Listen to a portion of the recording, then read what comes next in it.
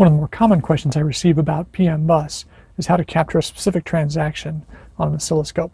So I'd like to show you how to do that using a Tektronix scope that has embedded debug features added. In order to demonstrate capturing a single transaction on PMBus, I'm going to use, again, a Maxim EV kit, and I have it connected to my Tektronix oscilloscope with two channels, one for clock and one for data. And you can see that I've got these configured on the scope to show the waveforms as well as the bus. And if you're interested in how to set that up, please see my previous video on how to do the basic debugging of PMBus using an oscilloscope. The first thing I'm going to do is start my GUI, which is running right now, but I'm going to begin communications.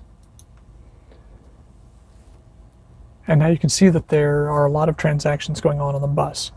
There's constant bus traffic to both channels. You'll see 5A and 5B, which are my two slave addresses. And I'm triggering on the start condition right now. So basically every PMBus transaction is being recorded, which is good information. I can stop this at any point if I want. I can get a single capture. But if I want to look for a specific transaction, it's very useful to be able to trigger on the slave address and a specific command. And the way we do that is by changing the trigger setting on the scope to bus, and instead of triggering on start, we want to change this to trigger on address and data. And the address will be our 7-bit slave address. In this case, I have two available. I can trigger on 5A or 5B. I'm going to go ahead and change this to 5B. And then data, you can see I have this set to 88 hex. And the number of bytes that we're looking for is 1. And what we're going to look for is the slave address followed by command code 88. The direction is going to be right.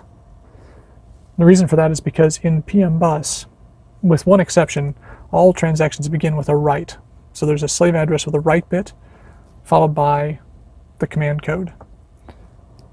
So I'm going to clear my menu on the scope and let this run.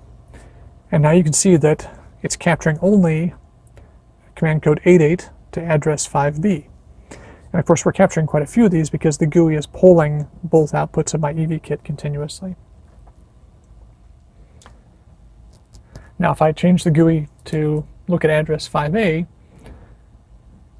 you can see on the scope that now it has stopped triggering. It's no longer capturing because it's not communicating to address 5B. If I change the tab to 5B, once again it begins communicating.